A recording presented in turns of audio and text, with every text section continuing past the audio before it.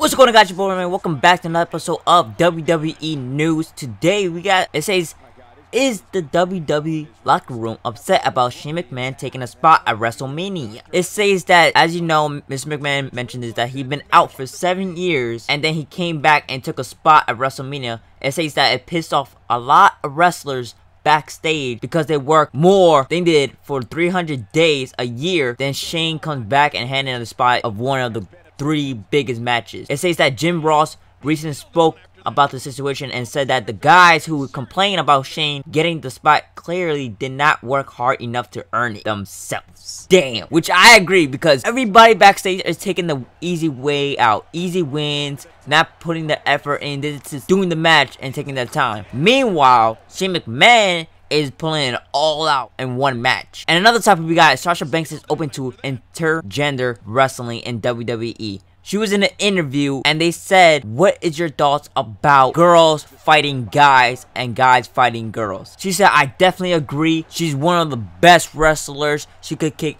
anybody, which I agree. You guys saw her in NXT. You guys saw her in Raw, SmackDown. She got it, and Mr. McMahon agreed as well. I want to see this, actually. Sasha Banks against, imagine AJ Styles and Sasha Banks collide.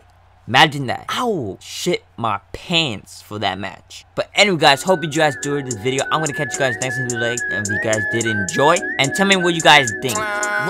Stone, 2 damn phones, Babylons can't crack the code. Used to sip out styrofoam, but figured I should stick to dro. Backwoods overload, don't like to smoke them swishers, ho.